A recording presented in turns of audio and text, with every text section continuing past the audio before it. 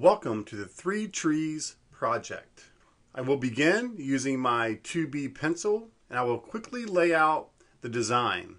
And as I've mentioned before, I will include all of these templates in the resource assets, so be sure to download those so you can easily paint along with me or at your own convenience. The beauty of this simple landscape is that we're going to focus on some simple variegated washes. You remember those from the common washes lesson, and now we can put those ideas to work.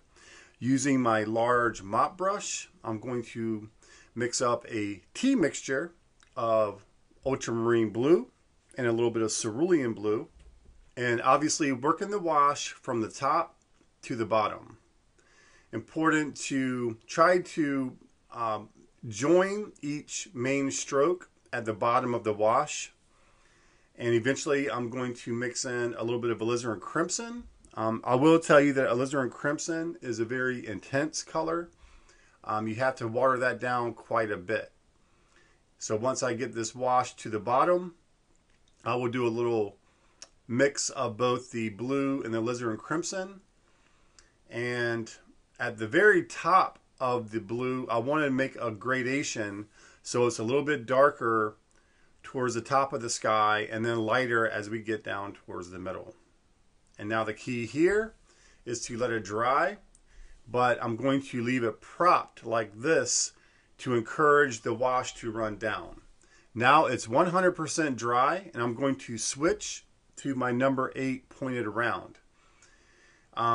I'm going to use the side of my brush for most of the tree foliage.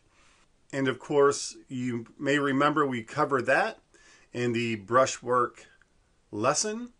So you can use the tip of the brush, the side of the brush, different areas of the bristles to create a certain effect. For my green, I'm using cerulean and a little bit of the cadmium yellow, lemon. But I'm also mixing in some ultramarine and burnt sienna because I want the green to be a little bit on the brown side. So I don't want a pure bright green. And I also need the value of the green to be slightly darker. And to do that, I'm going to add a little bit of Cad Red Light. Cad Red Light will immediately make that green a little bit darker and a little bit grayer. Now you can see that's a little bit too pale for what I need. I'm going to go into my neutral tint, which is a good color for graying it out, but also to add a little bit of value to it. So the leaves need to stand out against that blue sky. If it's too pale, then it's just not going to make enough impact. And because the trees are the main focal point, they need to be done well. So again, getting a value that is the right kind of darkness is key to making this piece work. Here you can see me exploit the side of the brush a little bit. And the beauty of using the side of that brush is it's going to give you more of a less predictable stroke. And that way, you know, you get some interesting foliage and shapes versus things that are too predictable. I did put a little bit of burnt sienna into that green, and that's going to make it a little bit darker, but it's also going to brown it out a little bit. And now that I've got the base green and hue for the leaves, I'm going to go back in with some darker values. Remember, working wet into wet can be a little bit risky. So you have to get your timing right. Also, lifting paint, which is what I'm doing here, is all about timing. And as you're putting this wash down, it's a good time to do that. If I wait a little bit too long, it could easily ruin the wash, and I'll end up with the cauliflowers and the watermarks. Now I'm going to go with something a little bit on the brown side or tan. So I use yellow ochre and a touch of the red. That was Cad Red Light. And I'm going to obviously paint the ground plane. So getting a little more sienna, a little more yellow ochre now, because I feel that wash is a little bit too pale. So I want to push that more towards a milk consistency so that it stands out a little bit. The ground plane is important. It's going to anchor the piece. So if the ground is too light in value, it just won't have enough there to make it believable. And now that the foliage is starting to dry a little bit, but again, it's not too dry, I can drop a little bit of color into that. And that's just going to help create a little bit of variation. Now I'm going to add a little bit of a dark value there to the ground plane, and that's going to break it up. But it's also going to suggest shadows under the trees.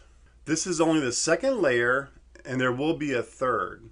But the key with this layer is to make sure I get some variation. So I don't want the trees or the foliage in the trees, I don't want the ground plane to be a flat wash.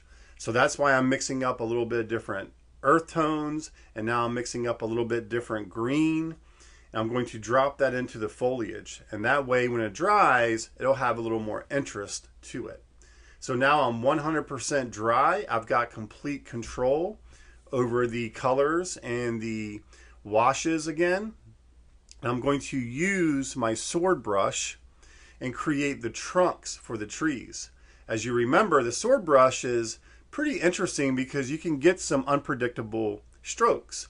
And I think for tree trunks, it's a good brush to use because tree trunks are very abstract. They are nothing more than a line, but the line is often has kinks in it and very subtle angles. So it's not just a straight boring line. So I've got a slightly darker value there for the trunk on the right. And now I want some variation. So I'm making the next trunk a little bit leaner. So you don't want all of the trunks to be the same. So symmetry, and it just doesn't work well with painting. And you always want variety. So the more variety you can have in your subjects, the more interest you're going to get from the end results. Now I'm using the tip of the brush. And I know my hand is in the way. I have to apologize for that. But this is where I only want to use the very tip of my sword brush. And that's going to give me these really thin, faint lines, which works well for some of the branch work. Now I can use my towel, and that is dry and it is clean, to just touch into those trunks. And that's going to break up the line a little bit and will add a little bit of variation to the overall transparency of it. Here I will strengthen the shadow a little bit, and that's working pretty well. Again, this is just a dry brush, so I'm just moving that wash around a little bit, trying to get a little bit of texture going. And that's looking good, but I feel like a little bit of red in there would just kind of pop the focal point a little bit and just bring a little more color and excitement to the piece. So all in all, this is coming together, as you can see, pretty quickly. This is just a wet brush with no color, and I'm just touching that into the wash while it's wet to encourage it to run a little bit. That was just a little bit of green I splashed into it. And so again, that's just going to indicate shadows and make a little interest in the focal point and in the foreground. I have some trees or shrubs and bushes in the very back.